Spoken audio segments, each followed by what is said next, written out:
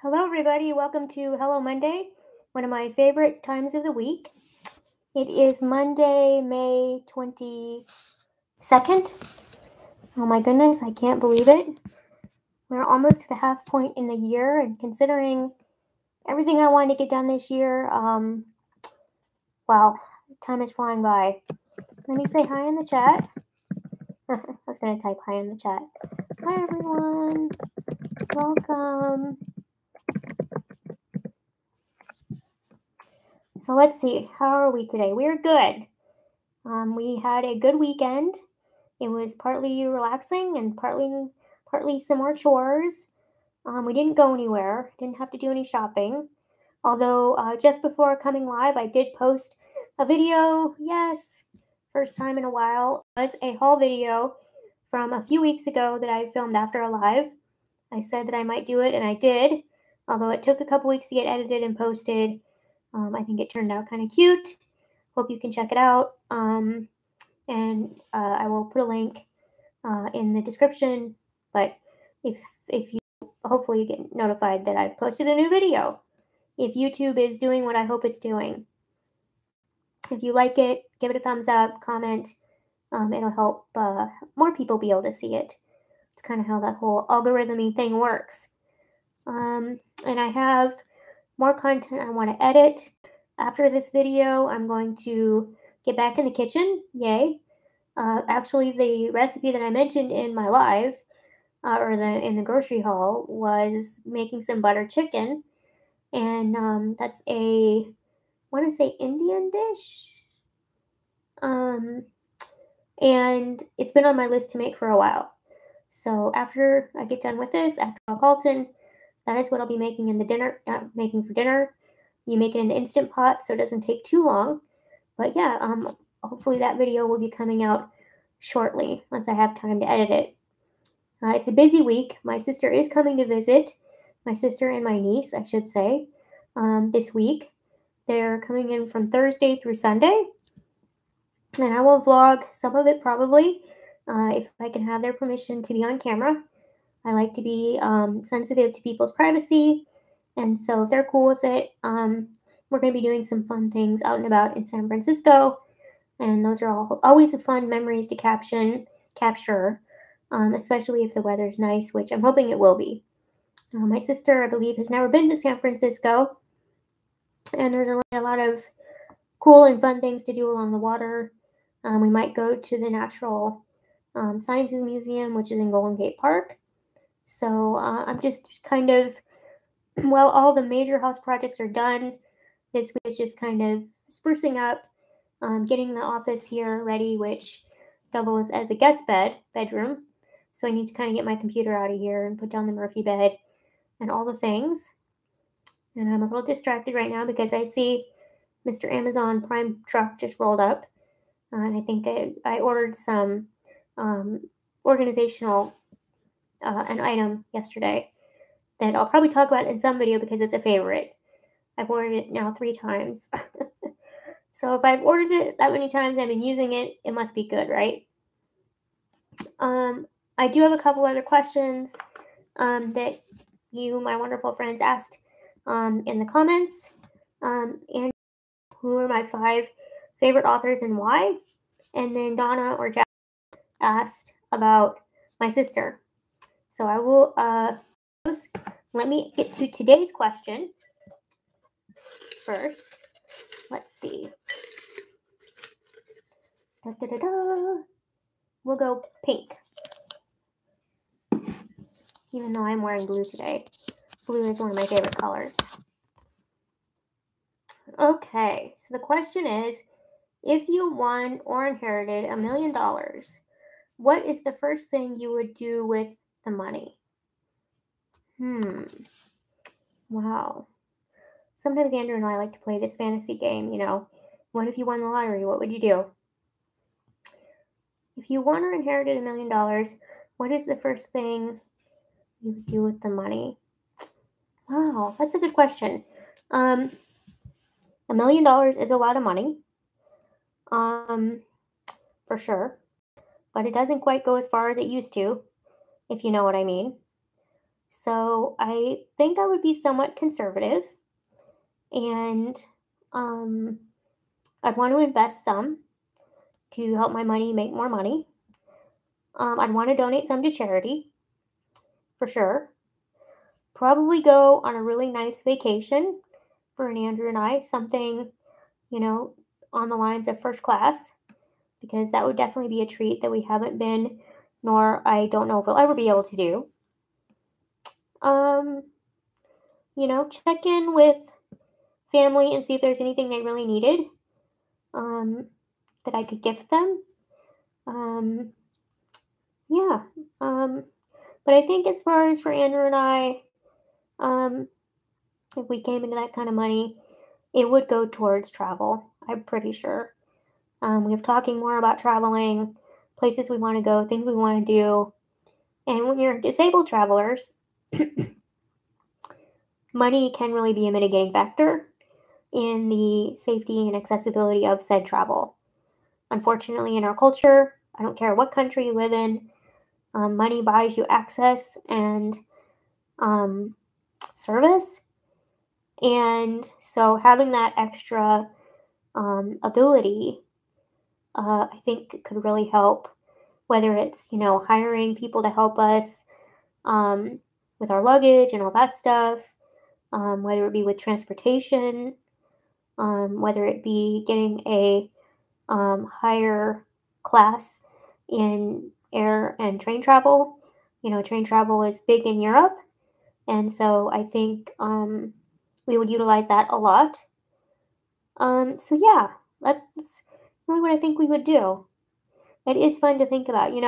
I often say that money can't buy happiness, but it can buy choices, and it can buy a sense of peace and stability. I have lived without money. I actually, in my mid 20s, filed for bankruptcy, consumer bankruptcy. This was back when you could discharge debt and not have to repay it. It was not for student loans, or some of it was medical debt, but a lot of it was just consumer debt. I was living a lifestyle that I could not afford. And when I looked at my earning potential, even at 15 years out, and then what the interest rate was, or the interest rates, and I tried the whole debt consolidation and all that stuff, I would have been paying this debt for decades.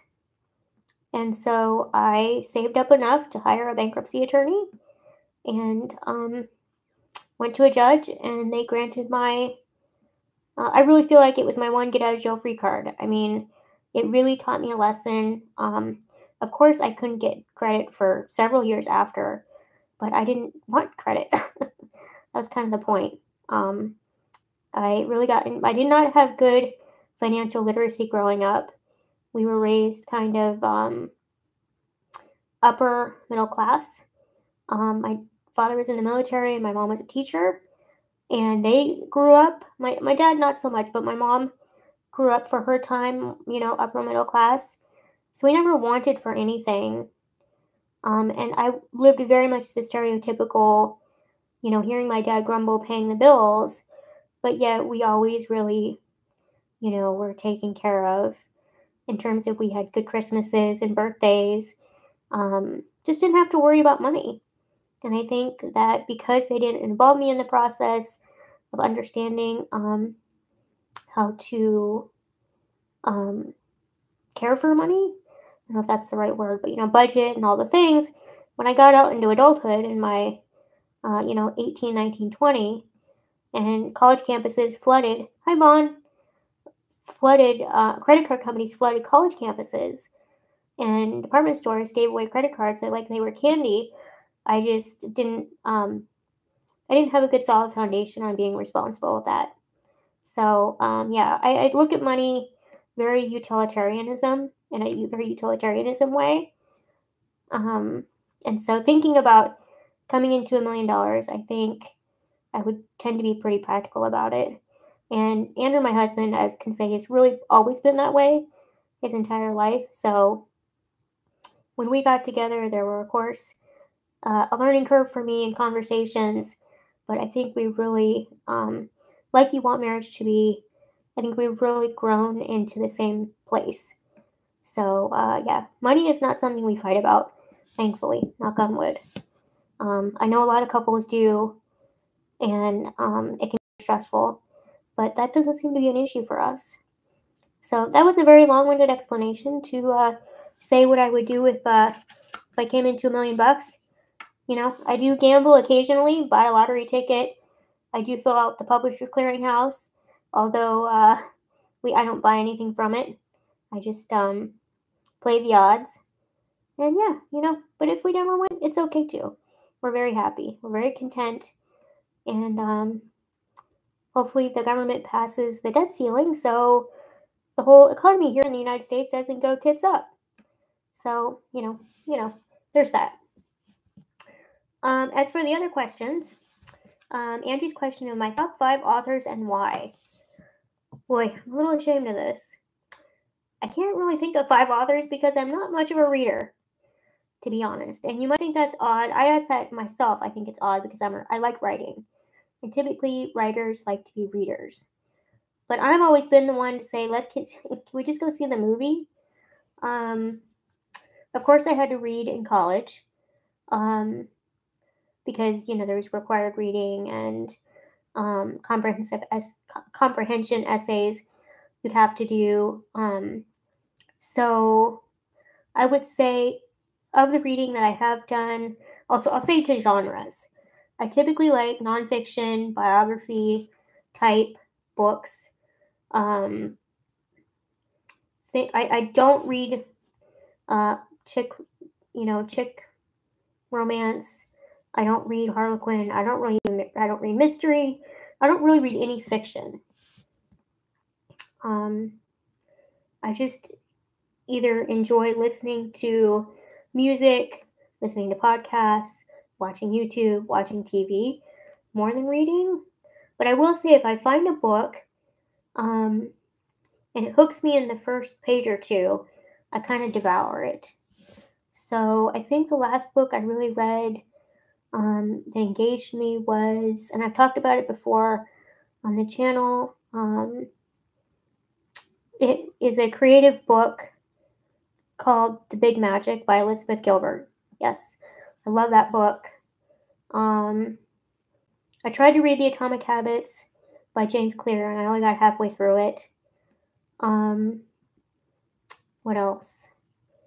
I do like authors like Maya Angelou. I remember reading Toni Morrison. She wrote The Bluest Eye.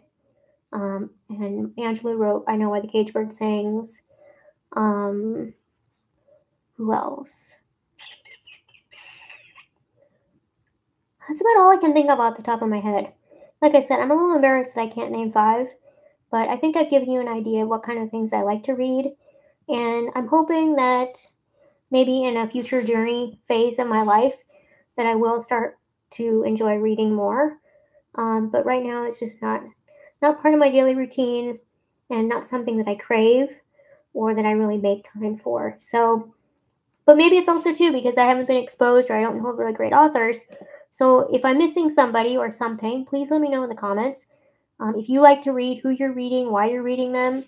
I will not buy new books anymore. If I buy a book, I really should go to the library more. That's number 1. Number 2, but if I do buy a book on Amazon, I buy it used. I just think paying retail for a book these days that's not something I'm into. So there's that.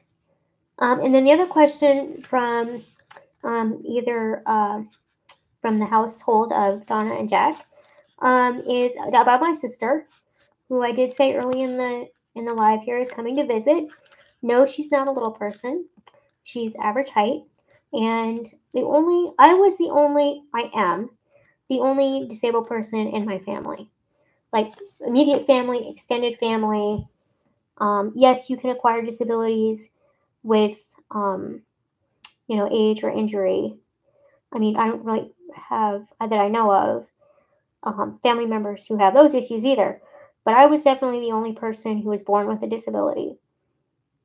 So, yeah, mine was just a kind of a freak genetic situation. Doctors aren't even really sure still what caused my condition. And they biopsied my parents and my sister, and they didn't have it. So, kind of a mystery. Um, and so yeah, she's tall and beautiful, and there's a family resemblance there. So, like I said, if she's cool with me photographing her or videoing her, I'll let you tell me if you see the family resemblance.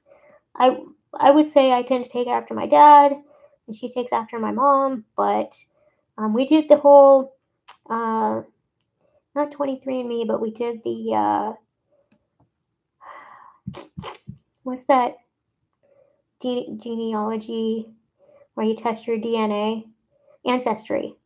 We did Ancestry, and we're definitely sisters. So, so there's even though sometimes we joked when we were real young, and we'd be fighting about this or that, we were like, maybe we were switched at birth, but like no, we're really sisters. And not that you asked, but if anybody watching this is curious or doesn't have any reservations, I would say about finding out about your ancestry, you should do Ancestry.com. It was a really cool experience. And I liked learning about both sides of my family trees. And I want to do more work on that in the future. I feel like I kind of just barely scratched the surface.